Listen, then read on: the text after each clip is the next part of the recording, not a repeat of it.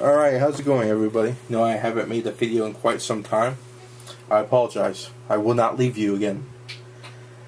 But I've been busy with work and stuff like that, but I finally got around to making another video. So here's the history of playing cards. Alright, now I don't have all the playing cards to fill in the gaps. Obviously I don't have like the original cards. I'm pretty sure they don't make those anymore. But we're going to show you how these came to be. So pretty much the first cards were invented in China, and they were about like this size strips of paper, probably a little bit longer than this actually, like a tarot card length with some. So, and they had like, you know, pictures like cards do now and writing on it, and those were the first playing cards in the 19th century is what they think when they were invented. And those basically stayed the same for a while. Then they came out with money cards, and I don't know what those look like. I haven't been able to find any pictures, but they were basically just playing cards with depiction of money on it. I'm not sure if they were used as money or what the deal was with those. I haven't been able to find too much information on them. So those were the Chinese playing cards, and those stuck around for a while, but they eventually developed into dominoes and tile-based games. So here we have some Pai Gow dominoes on top, some Mahjong tiles, and some Western dominoes here on the bottom. And there's also another type of Chinese domino which is the same dimensions of this Mahjong tile, but with pips on it. But you need like 70, almost 80 tiles, dominoes, to play like the games that you need to play with them, something like that. But this is what developed from Chinese playing cards. And I'll be making a video on how to play Mahjong and other regular domino games too, and other Pai Gow domino games too. I'll be making videos on all of these again. So that's pretty much that, and that has stuck around. There's really not too many Chinese playing cards left. They still play money cards in some parts of like Vietnam and whatnot, but anyway. So right now we have those, and then as the Chinese playing cards, you know, the strips of paper this big, traveled west through the Middle East, they developed into something that looks more like tarot cards. And basically what those were like, they were basically the same size, and they had the clubs, coins, swords, and cups like tarot cards do today. They didn't have pictures like they do here. They didn't have depicted people. They did, but like military ranks or symbols or something like that, but not people. I don't know if that had something to do with, you know, in Islam or something like that, if you can't depict people, but that's what happened. And then when these were introduced to Europe in about the 14th century, they slowly developed into European style playing cards.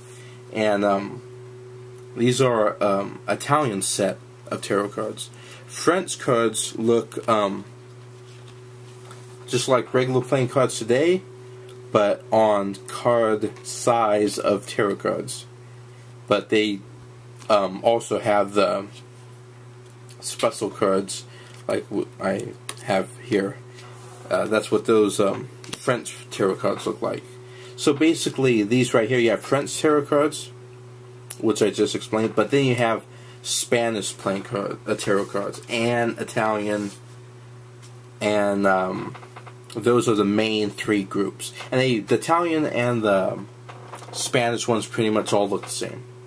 And these were played in other countries as well, like Switzerland, German countries. That's where Spain, that's where they play Italian/Spanish tarot cards.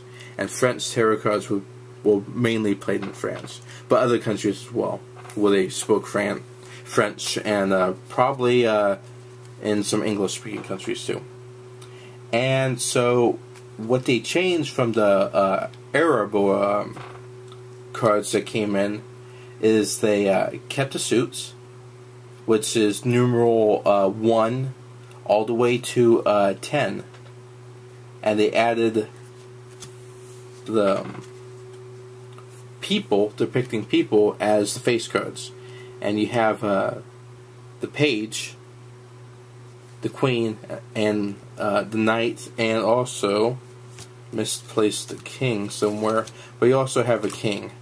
And that's what they added to that. And you kind of see how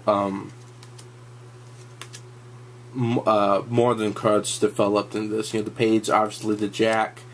There's no more knight, and they still have the queen, and kept the king. Here we go. Trying to find the picture of that for you. Can't. Oh well, but they also added to that these special cards here, like the Hangman, the Sun, which just added up to it. This standard deck of tarot cards, at least this set, has 78 cards, I believe. Well, anyway, as time moved along, they basically took a tarot deck apart, and basically different countries or different regions would take cards out and leave some in to develop unique decks of cards, and that developed into what we think as more modern cards, or at least on the road to it. Now I want to add real quick, there's also a type of card, well I guess you could call them, they're more like coins, probably about this big, that were developed in India, Persia, that region, and those were like coins made of cloth like that, which were used to play games. I don't have any of those. They're kind of obscure, but it is what it is. So as they were taking these tarot cards apart, they developed other cards. So right here I have a Spanish deck of cards, and you can see by looking at these, is, you know, we have the coins, the clubs, the swords, and the clubs, swords, coins, and cups. And we can see how this developed. They dropped the special cards, the like magician from the tarot deck, and they developed this. Now most Spanish playing cards, like you see here, only have 40 cards in them, because there's no 8, 9, or numeral 10. And the face cards here, we have the king, the knight, and the jack. No queen. And so far this is, they still use these all over the world in Spanish-speaking countries, Spain, Mexico, here in the United States, South America. And this is starting to look more like what we see as cards today. The cards we use here in America anyway. And that is the one that I have to make part 2 of this video.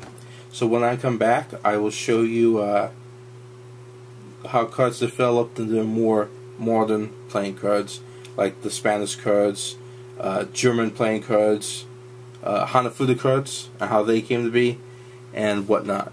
Alright, see you at part 2.